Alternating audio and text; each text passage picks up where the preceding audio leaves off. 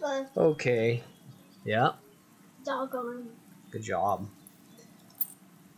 Alright, so this game I think we try to be like GM status. So this is What my is that game called? It's called StarCraft 2. Once you're done with that, I need you to wash your face and wash your hands, okay? Don't touch anything. Don't touch your clothes. Baby, don't make a mess. Please go upstairs on the counter.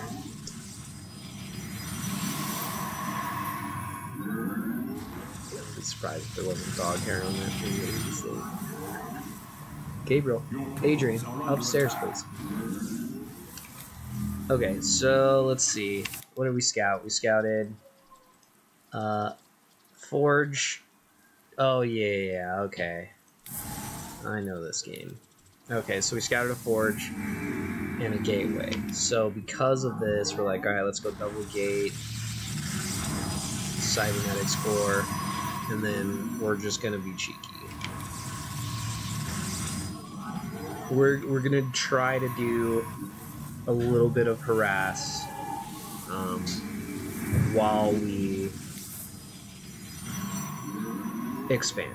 A little bit of harass, and then we'll expand. Because he went for a Forge, and he didn't go for a double gate, then this is a very good way, according to Vibe, to play against a Protoss opponent, because if they're going to go for one gate, well, 2 gates beats 1 gate, right? So just make 2 gates. So what we do, we get adepts, we add them to, so as soon as they come out, we grab them, and we do Alt 1. So now they're on my 1 hotkey. So the Alt key is a steal command. So if I grab my whole army and then I just grab one of these guys and then I hit Alt 1, then just one of them would be taken out. Sorry. If you do select army, say you do Shift 1, and then you grab one of these guys and you do Alt 2, it'll take him out of the group, the control group 1 that he was in, and put him by himself in the 2 group, which I'm finding is a very, very powerful thing to get good at when you're playing this game. So now we expand. We literally just want to do those 2 guys, and then we're just going to do normal stuff. So now we want to do a robo, we want to do probes, we want to do robotics bay, and stalkers. And now what we do here is we tuck them into the mineral line, and then we just put them on hold position. And then we should, ideally, like we put them on hold position right here, move them here, hold position, so then these can only attack them one at a time. And then once they're doing that, then we just go back and macro. So let's see what happens. So hopefully we just... okay, good. I was like, why am I looking at this? I think this is okay if we're going to jump back and forth. So now because he leaves... So the thing is normally I would not focus so much attention on this. I really want to focus on the stuff that I need to be doing here, which right now we're doing everything we need to be doing. This is going, this is going, this is going. We're not going to supply block. So there's not really much that I need to do. Maybe this guy, we do a warp in a robotics facility. But aside from that, we can focus on this, and the reason that we end up deciding to focus on this is because we're doing so much damage. And the other thing that I'm thinking is, why aren't you defending this? So I know that I can't truly focus on this 100% because I almost guarantee if you're not defending this right now, you're proxying me. You're about to hit me with a proxy, 1,000%. So I think we just move those in the middle line, hold position. What I think I did mess up here is that I should have just left these guys. Even though because he's warping, I could see he's warping in this. Maybe I didn't. Maybe you can't tell. If I ever do recognize that this is a Void Ray, I should probably just cancel and just let him sit here and keep killing probes, or maybe separate them, like put one here, put one here, and then ignore it, and then just have him have to deal with that and not have an economy while I focus on this. And I guarantee I'm probably like, I need to do some shield batteries and start making stalkers and make a couple more gates because this dude he's got to be proximate. Actually, I think it does. It's not too bad that I warped them out, because I warped them out and then I send them back in because I saw that it's Void Rays and I know that these units can't shoot up. So the only thing that makes sense is to just send them right back into space, which I just did. Like, if he's going to hit me with Void Rays, let's see what we did. We probably did... Okay, so 2 gates and a Robo. The Robo is more like, are you going to be cheeky? Is this going to be DTs? Do I need an Observer? I don't know. And then I imagine I'm going to do some shield batteries. So there's a shield battery. And I think he hits me before that shield battery's done, sadly. But there it is. So now he's hitting us. We're moving all the probes, and then we're fixing the probes, and then we realize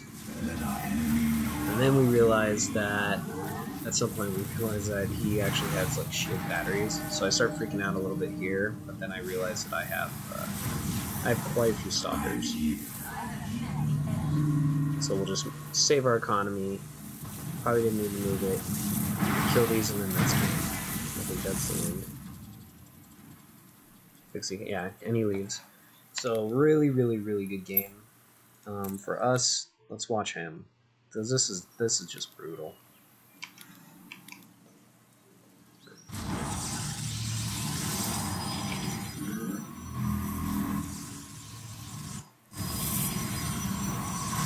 So you see the forge. You have to, when you go into a base, you have to click on this. You have to click on the things that aren't done to see what they are. Obviously, we know what these are. We can see that this is done. We don't know what this is. We click on it. We're like, oh, that's a forge. Why is that a forge? Okay.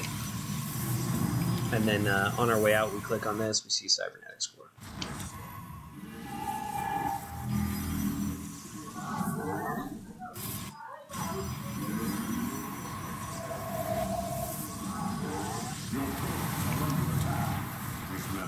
And then, yeah, like, game-ending damage already done. So, like, if we look, this guy's got 3, 7, we've killed 10 probes at 3 minutes. That's like half his economy is just gone right now. And then we warp him out. He thinks he's safe. We end up just sending him right back in. It'll be a while. It doesn't happen instantaneously. But I think it happens before he attacks us.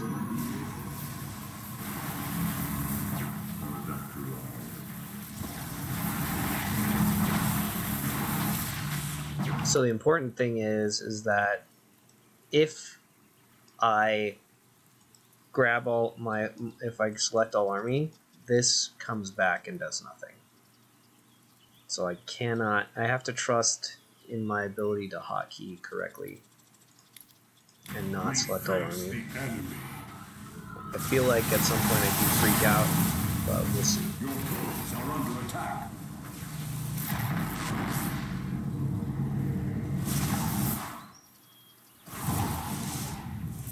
He's like, oh, bugger.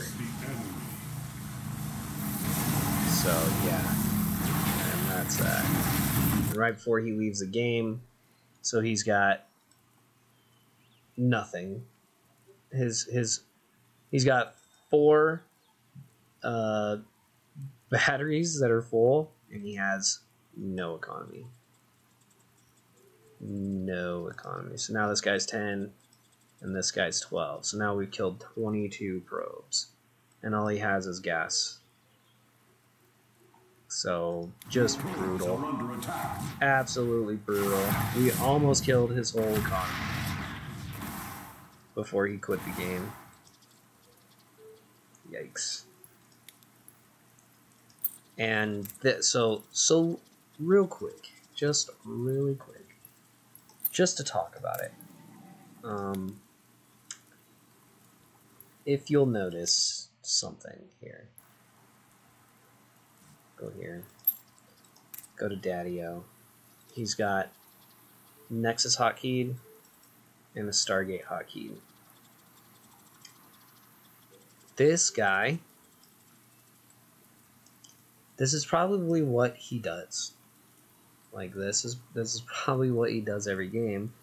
And the reason he's never going to get out of the rank that he is because he's not learning how to do an actual economy. He's not learning how to macro. Make things, so just to put macro in perspective, like to put like a perfect macro would be, I would actually not have 2 probes queued up. It would just be this one, and right when this hits 12, then we queue up the next probe. Because as soon as we queue up a probe, we lose that money. We lose the 50 minerals that it costs to make that probe. So you don't want a bunch of, if you fill this up, that's 100, 200, 250 minerals that are, and 200 of them, sorry, am I doing math right? 50, 100, 150, 200, 250.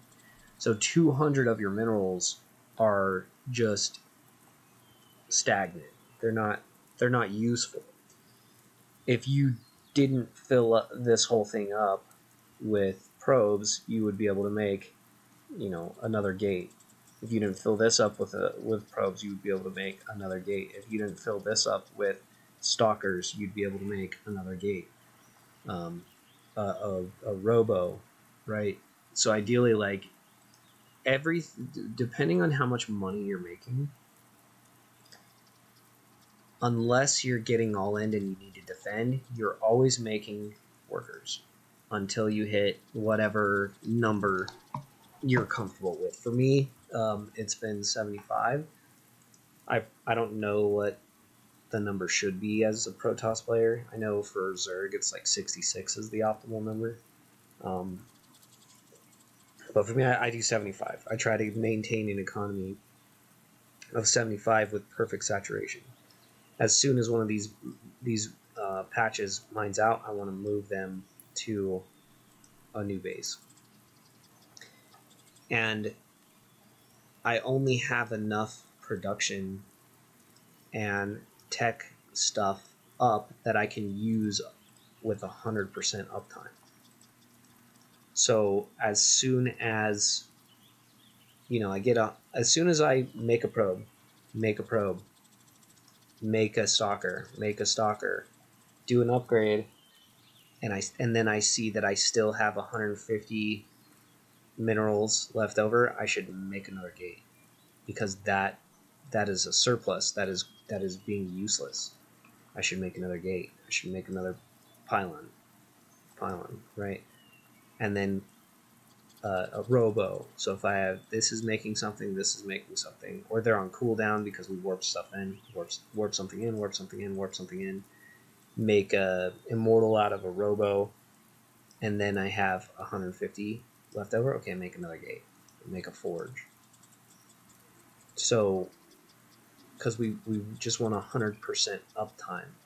None of our production buildings should ever not be making something, with a priority on probes, and a priority on expanding, and a priority on always, as soon, I should already have a base up and running when I need to move dudes to a new patch. And so a guy that plays like this,